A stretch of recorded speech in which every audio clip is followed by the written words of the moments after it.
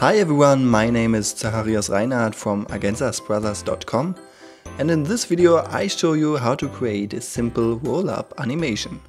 To achieve this we need 3 objects, a subdivided plane, a helical shaped curve and a cuboid to deform the whole object in the end. At first, at a plane, tap to edit mode and subdivide it with W, subdivide, and in the operator panel in the tool shelf, increase the number of cuts to 10. After this, add a subdivision surface modifier, increase the view value to 2 and click on Simple to preserve the shape of the plane so the corners won't be rounded.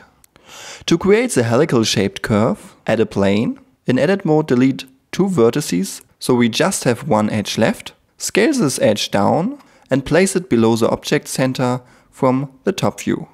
Now click the screw option inside the tool shelf under Mesh Tools. To get the screw option work right, you have to change the axis from Y to Z. So type 0 for Y and 1 for Z. Increase the turns and also increase the steps to get a better resolution.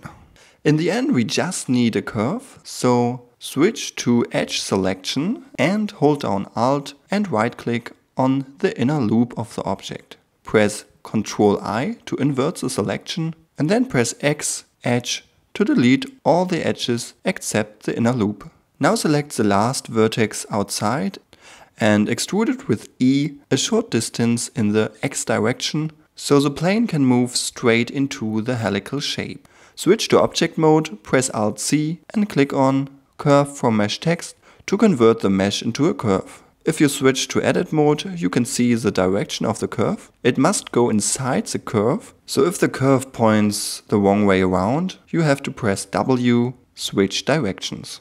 At the end, add a subdivision surface modifier so the curve looks a little bit smoother.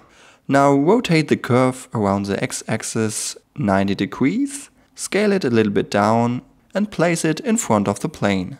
Now select the plane, add a curve modifier and under Object, choose the Curve object. If you now move the plane along the x-axis, everything have to work right. If not, you have to change the deformation axis. Now you can simply animate the plane along the x-axis and you're done with your roll-up animation.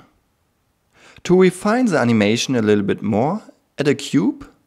In front view, add some loop cuts and then scale it in this way that the complete animation is inside the volume of the cuboid.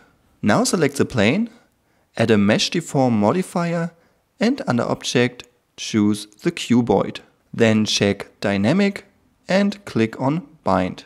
Now the cuboid can deform the plane. To deform the cuboid, select it. Now go to Object Data, add 2 shape keys with a plus button. Select the second shape key, switch to Edit Mode and deform the object as you like, and you can see the plane gets deformed too. Now we can animate the shape keys as well. Move the pointer in the timeline to frame 1.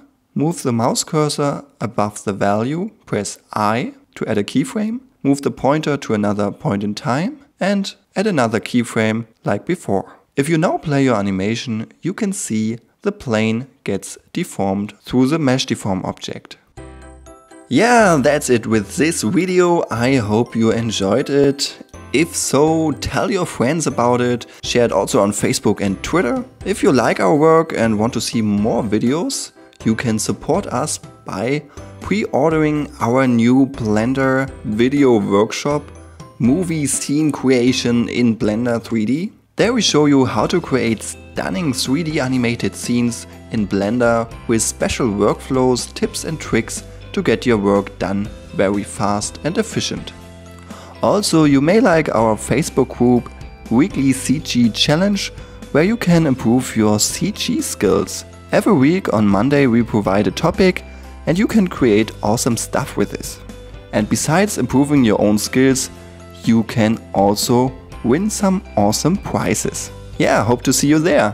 And don't forget, you also can follow us on Facebook, Twitter, Google+, and especially our website, AgenZasBrothers.com/en. That's it for the promotion and for the video. See you next time.